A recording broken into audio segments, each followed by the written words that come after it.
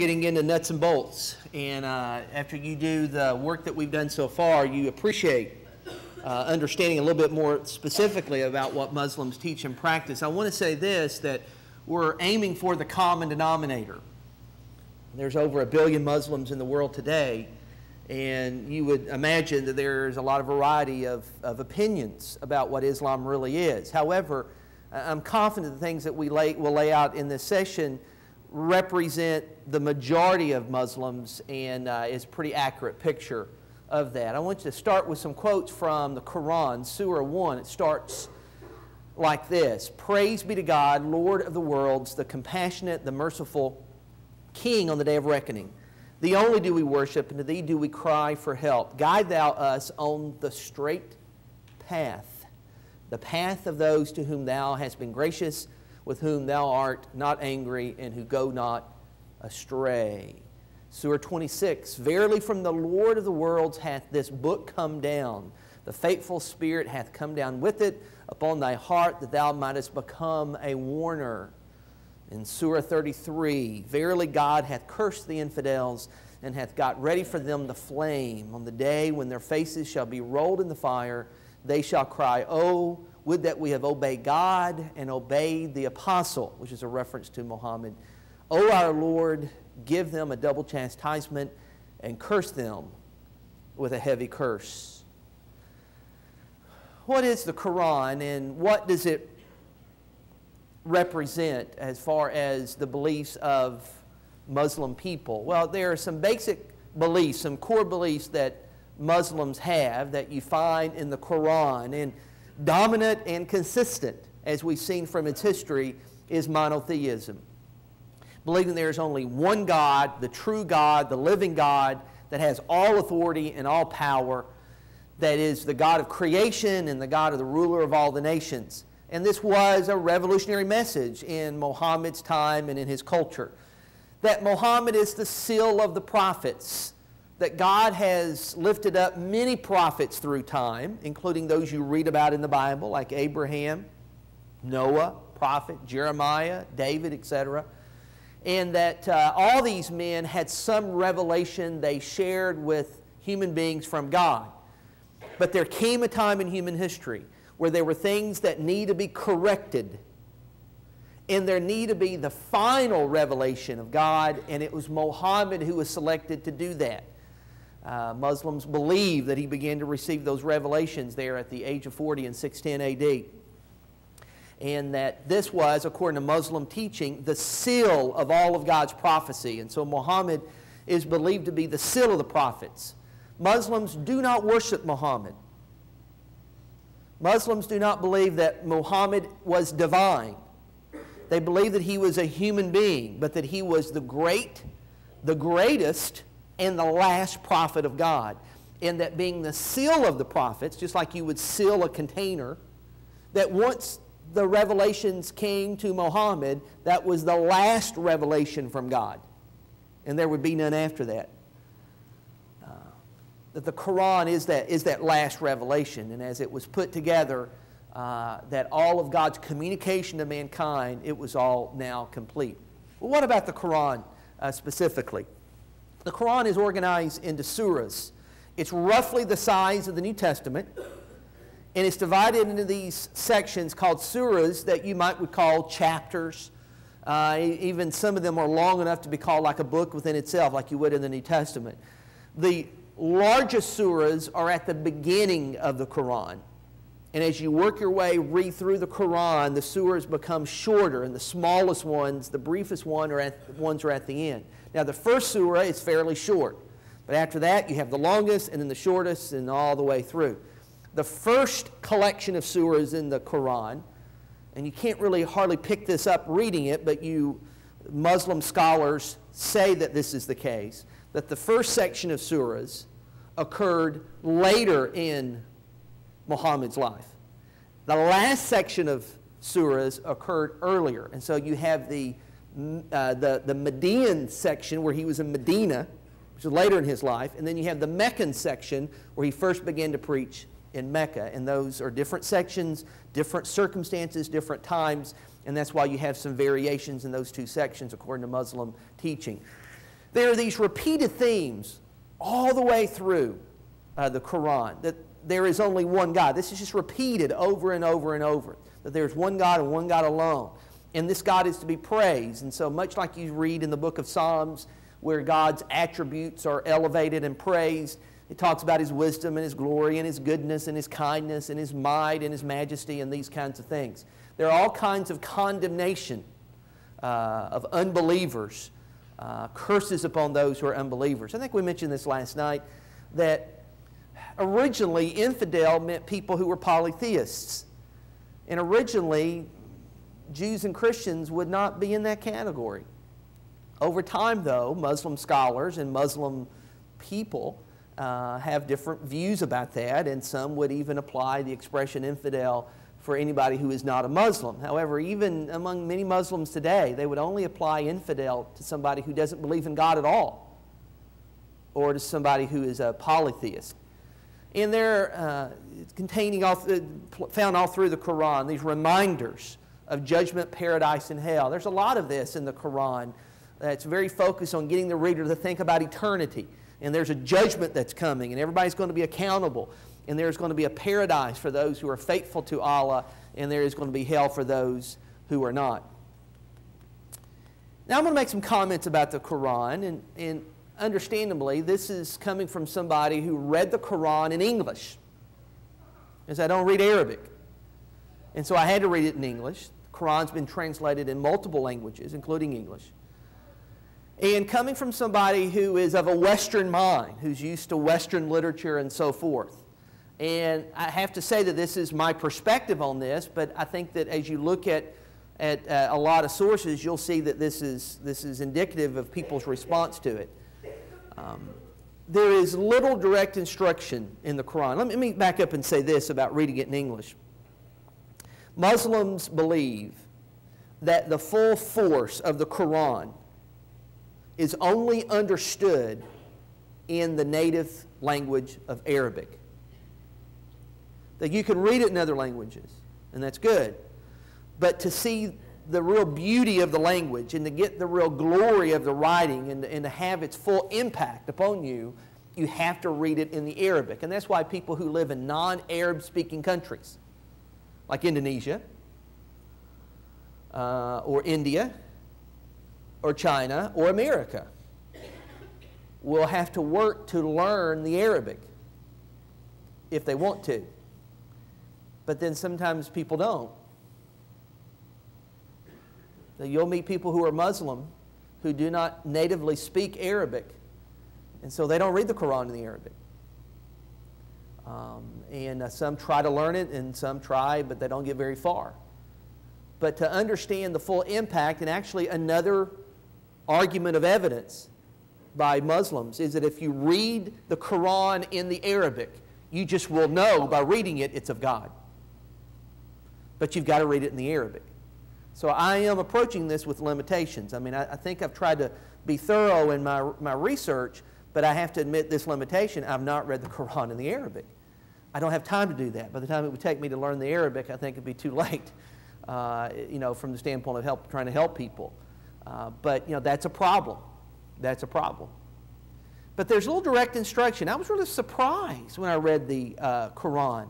We open up the Old Testament, we find the Proverbs with its counsel. We look at the law of Moses, and we see instructions that are unique instructions in the law of Moses, but also some moral instructions. You read Jesus' Sermon on the Mount or Paul's letters to Christians, and you see some real specific directions about how you treat your wife and how you raise your kids and how you treat your neighbor and all these kinds of things. There's little direct instruction in the Quran. It's mostly statements about God being the only God and how great He is. Now, if you don't obey Him, you'll be cursed, and there's going to be an afterlife and these kinds of things. As far as a piece of literature, there is an absence of narrative.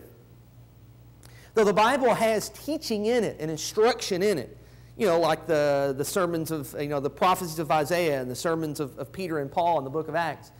There is a narrative to it. You start reading in Genesis, and you read through the book of Esther, and there is this running story that this happened, and this person came along, and this person had this child, and this happened, and this nation rose up, and this nation fell, and there is a linear narrative there. Same thing with the New Testament. You read the Gospels in the book of Acts, You see the life of Jesus, and then you see the record of the first Christians. And you can take other parts of the Bible, like the poetry in the Old Testament and the letters of the New Testament, and plug it into the historical narrative. But there's a narrative, and there are references to places and people, and even some references to time. That's absent in the Quran. If you saw a Quran lying on a table, and you picked it up and you began to read it, and you spent days reading it, and you knew nothing else but what was contained on the pages of the Quran, you would be so hard-pressed to understand who this is about, when this was going on, what the situation was when this was written, what the background was. You would just really be lost about that. Okay? It would really be difficult. There's an absence of that. In the absence of a linear theme and of a narrative, you just have these themes that are repeated around and around and around. I liken it to a carousel, where you stand and there's a carousel, and there's, like a pink pony and a kid riding on the pony, and right behind it is an elephant, and right behind it, is a giraffe, and a kid's on the giraffe. And these are going around and around. Here comes a giraffe, and there it goes. Here it comes again. And in the Quran, as you read these themes of God's existence, the only one true God, Muhammad being his prophet, there being a heaven and a hell and a judgment to come, the infidel being cursed, and the unbelievers, having to pay price of rejection of God and his prophet. Those themes are just repeated over and over and over and over, just that repetition. And as a result, there's a lack of direction and cohesiveness. Now, in all fairness, Islamic scholars say that's on purpose, that there is a rhythm to reading the Quran. And as you read it in the Arabic, this rhythm has this impact upon you. But as a Western reader, that's the response that you get when you look at it. There's also additions and alternative versions of Bible stories. It is common to read in the Quran references to Abraham and Moses and even Jesus. What you find is information regarding some of those characters and stories that you don't find in the Bible.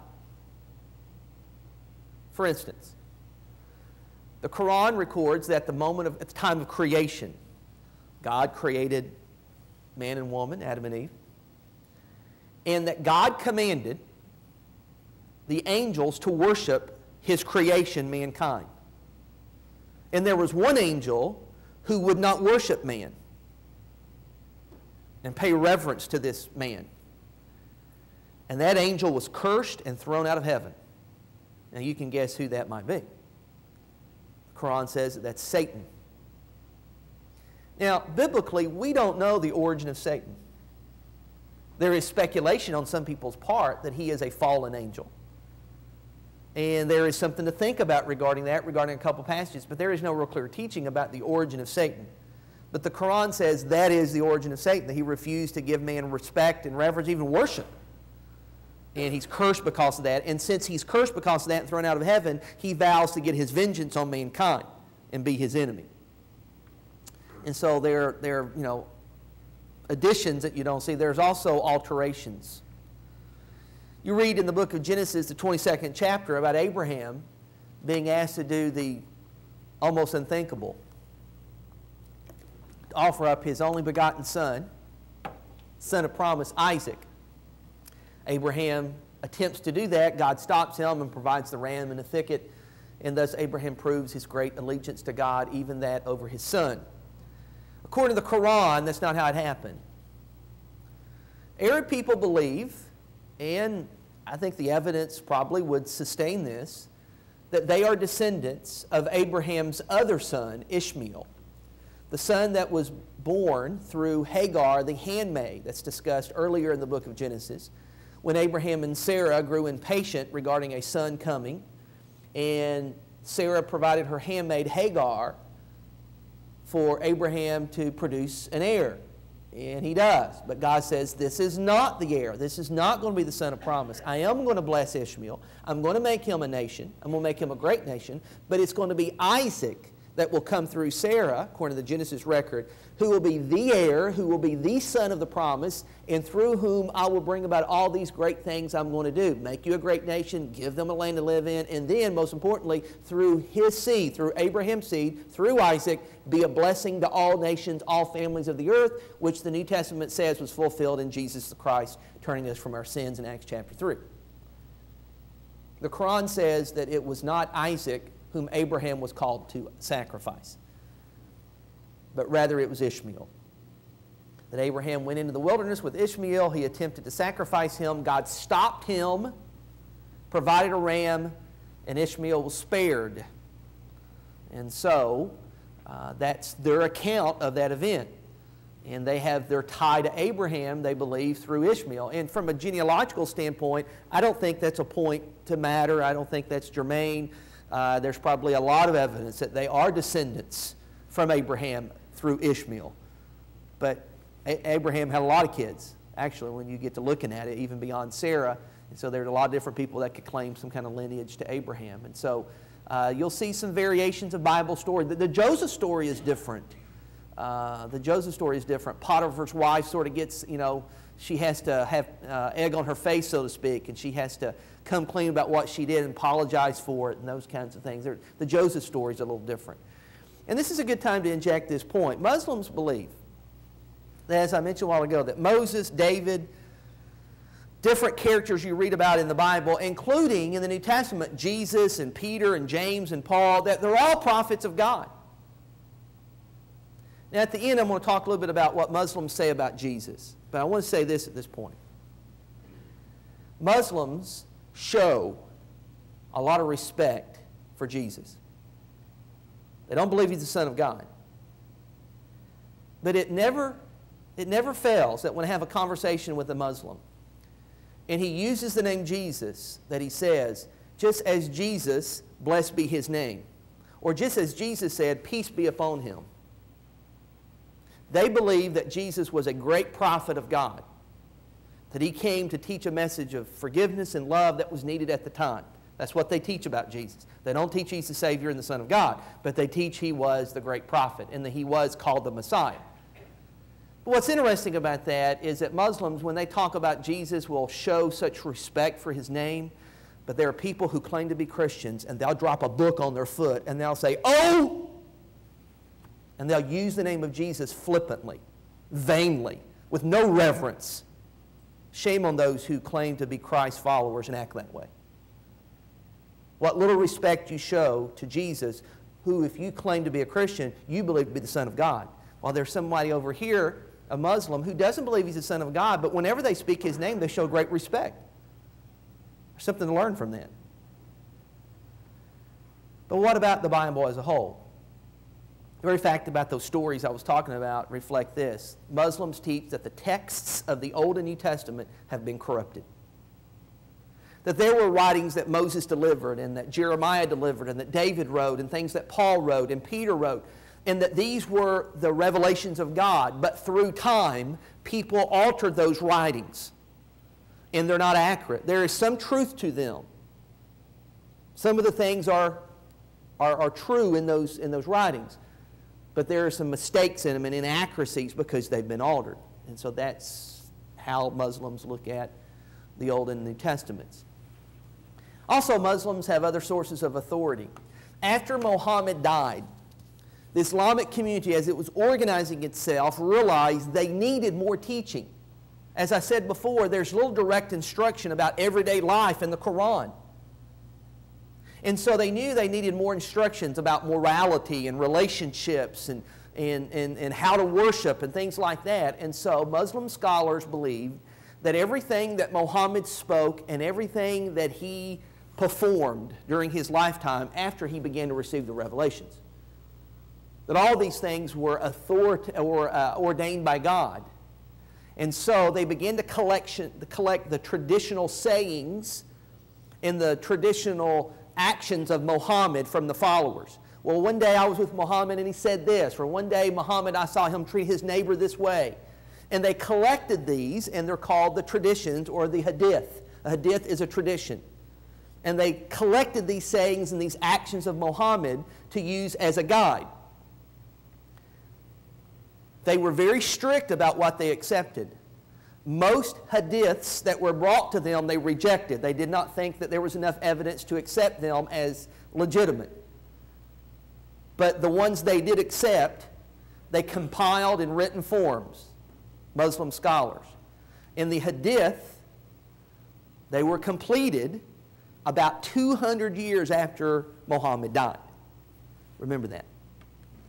Also, as the Arab Islamic civilization grew and as it spread in other areas and it had to rule over a great many people, they needed to get more specific regarding their civil law. And so, Muslim scholars, in light of the teaching of the Quran, in light of the Hadith, they organized Sharia law, which was a legal and moral code. When you have a business dealing with somebody, when you trade property or trade animals, when you enter into a marriage, when you have a legal suit, when you go to sell property, when you make a covenant with somebody, all these kinds of civil things that you have to have laws for, the Sharia law covered that regarding organizing society, and it was all done in light of the Quran.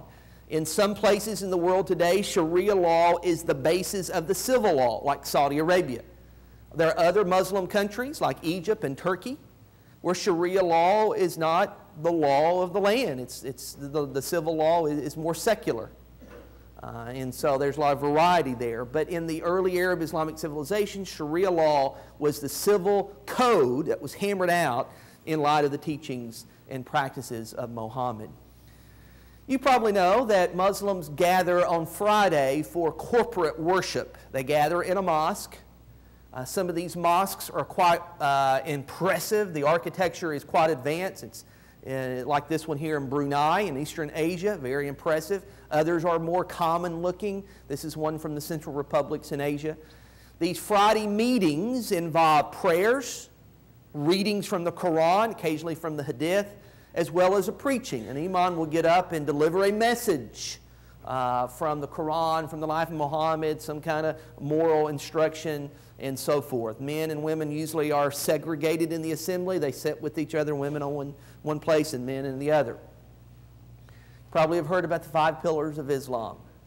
These are the 5 things that every faithful Muslim will practice and show their devotion to God and their faithfulness to the teaching of Muhammad.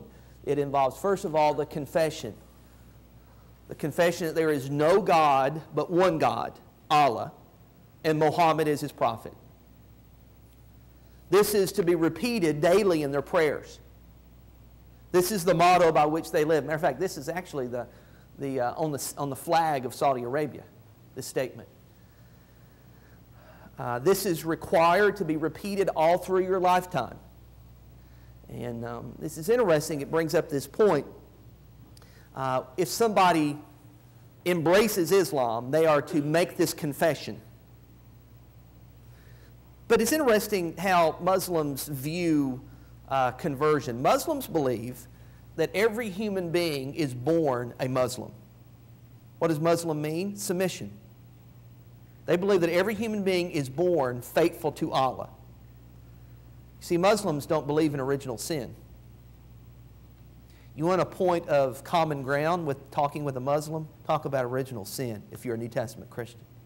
They find you quite interesting that you don't believe in original sin if you're a New Testament Christian. But they believe that everybody's born a Muslim.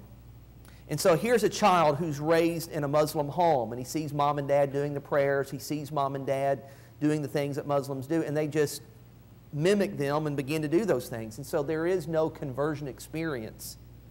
There is no, quote, age of accountability where you choose, you just are absorbed into that way of life because you're born that way. And so if there's somebody who does not practice Islam, and then at a latter age, when they're 20 or 30 or 40 and they embrace Islam, this is something they have to confess. And this, I'm just going to go ahead and say this, and this question may come up in the question and answer, and that's fine. But I just want to say it. If you want to be more specific, we can talk about it. But let me say this, and you probably know what I'm talking about. There is no one who is a faithful Muslim, a true, genuine Muslim, who will not admit to this. So if somebody will not admit to believing that there is one God but Allah and Muhammad is his prophet, if somebody will not admit that, they're not a Muslim. Do you understand that? Do you believe in a Christian who won't admit they believe that Jesus is the Son of God? That's not a Christian, is it? By very nature, you cannot be a Christian if you do not confess that Jesus is the Christ, the Son of God. Just like a Muslim is not a Muslim unless he admits, he confesses that Muhammad is the prophet of God, the seal of the prophets. You understand that? The confession is one of the 5 pillars. Prayer. The prayers are 5 times a day: dawn, noon, late afternoon, sunset, and after sunset. 5 times a day. It begins with standing and then bowing at the waist, getting on your knees, prostrating, forehead touching the ground if you're a Sunni Muslim, I believe, and you also pray toward Mecca. There is a ceremonial washing, and if Muslims are in a situation where they're not near, plumbing, they'll just have a bottle of water and they'll wash their hands ceremoniously, and then they will do their prayers at that time when it's to take place. Muslims also are commanded to give 2% of their worth annually. This is called the alms. Sometimes it's called, the giving, the offering. There's just different names for it. But and it's interesting. There is some variation on this when you talk to Muslims. But generally, Muslims believe that you are to give 2% of your worth annually. Now look at that. That's not profit. That's not gain. It's your worth. And so you have so much money in the bank, and you give 2% of that, and the next year you give 2% more off that. If you are a wealthy Muslim, Muslim scholars and teachers will say you have a greater obligation, you need to give more. In some Muslim countries, like Saudi Arabia, this is collected by the government as a tax. And then there's the fasting. You've probably heard that Muslims fast during the month of Ramadan. This is toward the end of their calendar. It was just a few months ago. And you may have wondered, they fast the whole month? Only in the daylight hours. Ramadan is the month in which Muhammad began to receive his revelations according to their tradition. So to commemorate the beginning of the revelations, Muslims fast during the daylight hours. They forego food during the daylight hours, but at night they eat. And in some Muslim cultures, it's a feast time. It's sort of like Thanksgiving at night. In the traditions of Muslims, and this is different today because of modern technology, but traditionally, the way you knew that it was time to fast is that you held a white thread and a black thread at arm's length in daylight. And when you could see the difference in the morning between the white and the black thread, you knew it was daytime and you quit eating. In the evening time, in natural light, when you could not distinguish because of darkness, the white and black thread, it was evening, you could eat. And so that's how that was practiced. And then there is the pilgrimage, which is quite fascinating for Muslims and non-Muslims, called the Hajj. We noted how that the ancient Bedouin people, when they were polytheistic, had an annual pilgrimage to Mecca. Many of the things that the Bedouin people did, Muhammad said, had been corrupted. They were true Muslim practices, but they had been corrupted, and so he corrected these things. And so it was, he said, proper to have a pilgrimage to Mecca. And Muslims teach that it is to take place once in your lifetime, if possible. They would say there are exceptions if people just cannot make it. And really most Muslims only go once. They make it like the highlight of their earthly experience, and they wait to a certain time in their life and then they go. And so this is very important to them. When they approach Mecca, the centerpiece of their pilgrimage is the Grand Mosque. As they approach the Grand Mosque, Muslims shout out, "I am here, O Lord, I am here." This is quite an emotional experience because all their lifetime they've waited for this. And they come to this, it is a grand mosque, and men wear typically all white. Women sometimes wear all white or certain colors. Men shave their heads and shave their beards, and they go through ceremonial washing before they approach. The crowds are tremendous. Saudi Arabia has spent an incredible amount of money on their bus system, their airports, their lodging systems to accommodate the pilgrims that come on their Hajj. And at the centerpiece of the Grand Mosque is the Kaaba. Remember the stone black cube building that the Bedouin people use as center of their polytheistic worship, and they put their idols in it? When Muhammad captured Mecca, he claimed the Kaaba as an Islamic shrine. He cleansed it of its idols and he dedicated it to the practice of Islam. Muslims teach that the Kaaba was actually built by Abraham. That Abraham and his son Ishmael came into the Arabian desert and built the Kaaba. And then the Bedouin people had taken it and corrupted it. So this is a stone black cube building that is draped actually with a black curtain. And what Muslims do as they approach it is that they come and as at the heart of their pilgrimage is they are to circle the Kaaba 7 times counterclockwise. And you can even see the movement there in that photograph, can't you? So they walk around the Kaaba 7 times counterclockwise. Some, of course, try to get as close as they can to the Kaaba, but because of the crowds, other people walk around the perimeter. And if you can get close enough, you can touch the black stone, which is encased in silver. The black stone is considered to be, by most, a meteorite. And Muslims believe that it was a sign from God of God's blessings on Abraham, and Abraham took it and set it in the Kaaba. And so it's to them a physical way to link to Abraham. They don't treat it like some kind of worship thing. They do touch it and they do kiss it. But to them, it's representative of something. That's really what it's about. And so most Muslims have a hard time getting to it because the crowds are just so great. And speaking of the crowds, there's about 2 million people in a month's time that come in and out of Mecca. And Muslims only are allowed into the Grand Mosque and into this territory, this vicinity at the time. It's interesting how there are many deaths that take place. Of course, you get 2 million people together. Statistically, there are some people who are going to, have physical problems and even die. But there are tramplings that occur because of the large multitudes. Also, there are some people who put off their Hajj until they're very aged. And so they're already in frail health. And then also there are people who get sick and they're afraid they're going to die. And so before they die, they make their Hajj. And they're so sick that while they're there, they pass away. And also the experience has this emotional high and letdown to it. And so it's much like you've heard the stories of somebody who's dying and their son is out of town. And so about the time the son gets to the bedside, about an hour later the guy passes. You've heard of those kinds of stories. And so there's this hanging on until you do the thing you want to do. And so it's quite a dramatic experience for people. It really is an intense experience. One of the interesting things they do, it's called the stoning of Satan. That according to Muslim teaching, that when Abraham was called to offer up Ishmael in a sacrifice, that Satan tempted him to disobey God. Abraham resisted Satan. He offered up Ishmael, or attempted to, as God commanded, and so he showed his great faithfulness to God. And so a ceremony that they participate in is they pick up a stone and they throw it at this pillar, this obelisk here that represents Satan, as a gesture of rejection of Satan. They also offer a sacrifice, which is reminiscent of what Abraham does in offering up the ram at that occasion. And they usually go up to Medina and visit the tomb of the prophet Muhammad.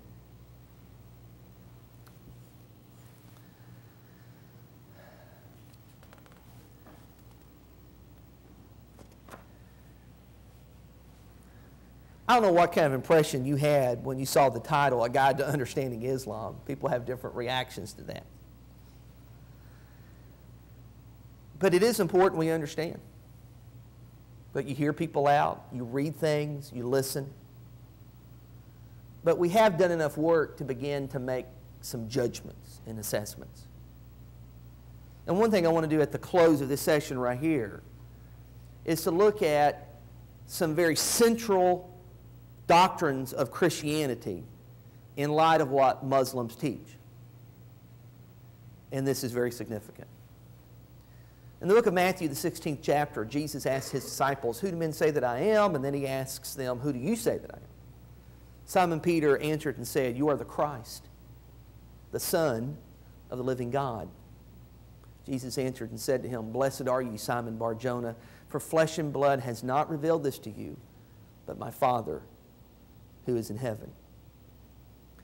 The New Testament affirms and proves that Jesus is the Christ. He's a fulfillment of the predictions of the Messiah, the Savior who is to come. But even more so, He is actually in person the very Son of God. He is God the Son. He came from the bosom of the Father. He is of the same nature of the Father. He is of the Father like no one else. But at the same time, they are one. This is one of the problems that Muslim people have with Christianity, the belief in the Father, the Son, the Holy Spirit being divine.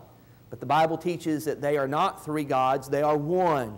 Adamantly, there is one God. God the Father, God the Son, God the Spirit. They are so much alike, they are so in unison, they are so connected, they are a unit, they are one. But there is God the Son, God the Father, and God the Spirit. That's challenging, but that's what the Bible teaches.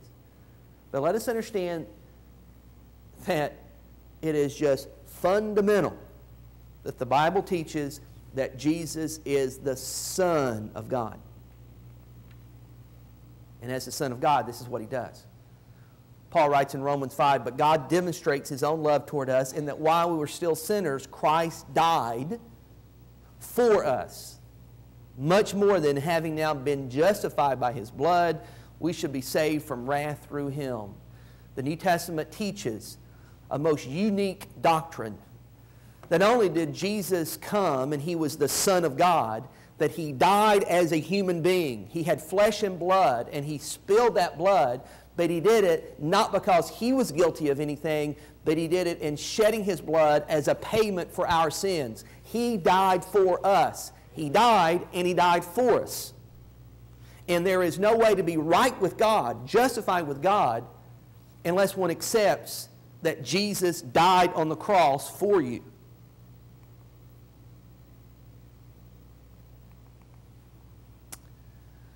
In talking to Cornelius, a Gentile, Peter says, and we are witnesses of all things which he did, both in the land of the Jews and in Jerusalem, whom they killed by hanging on a tree. Him God raised up on the third day and showed Him openly. The New Testament teaches that Jesus is the Son of God, that Jesus died for our sins, and on the third day God raised Him from the dead to prove that He was His Son, He was the Savior, and He, in doing that, triumphed over sin and death. These are the central doctrines of Christianity. They cannot be negotiated. They cannot be altered. They cannot be watered down. They cannot be dealt away. You deal away the heart and soul of Christianity if you do that. So understand those points. What does the Quran say about these issues? Surah 4, 169. The Messiah, Jesus, son of Mary, is only an apostle of God. In His word, which He conveyed unto Mary, and a spirit proceeding from Himself, God is only one God. Far be it from His glory that He should have a son. There is no room in Muslim teaching for the idea that Jesus is the Son of God. He came from God, they say. He was a messenger of God. He is actually the Messiah, which was the predicted Savior. But He's not the Son. It is very plain on that. Furthermore, the Quran says in Surah 4, and for their saying, we have slain the Messiah, Jesus the son of Mary, an apostle of God, yet they slew Him not. And they crucified Him not, but they had only His likeness. But God took Him up to Himself. Muslims also teach that Jesus never died on a cross. That Jesus never died, period. That the Romans accidentally seized an impostor. Muslims teach that actually they accidentally got Judas the apostle. That they mistook Jesus, or rather Judas for Jesus. And that when they crucified the man they thought was Jesus, it was actually Judas. And what happened to Jesus? God took Him. It's like Enoch, like Elijah.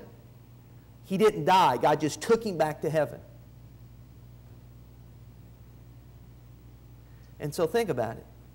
If Jesus never died, He never died for our sins. And if He never died, He never resurrected. The Quran denies Jesus was crucified, that He was resurrected, and He's the Son of God.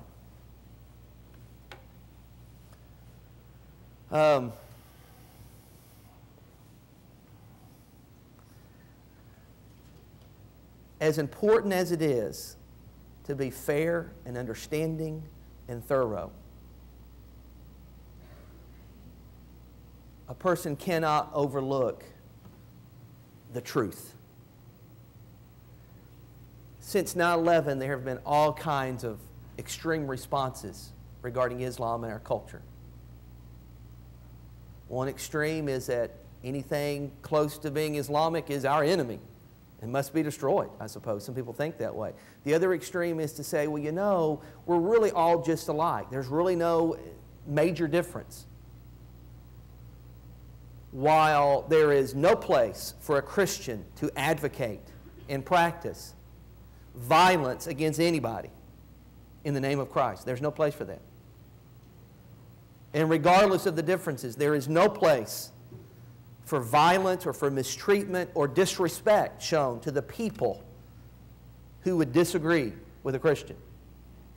At the same time, what the New Testament teaches, what Christianity is all about, is irreconcilable to the teachings of Islam. That should not mean we should be at each other's throats. But it does mean that there is a gap, there is a chasm that is as wide as the Grand Canyon regarding the faith. The difference is major. Because you cannot deal these things away. You cannot water them down. That's what Christianity is about, because this is the thing on which our salvation rests. And Islam has a foreign teaching to these things. Well, that wraps up that. I guess we're going to have our break. You want to say something, or do you just want me to just dismiss?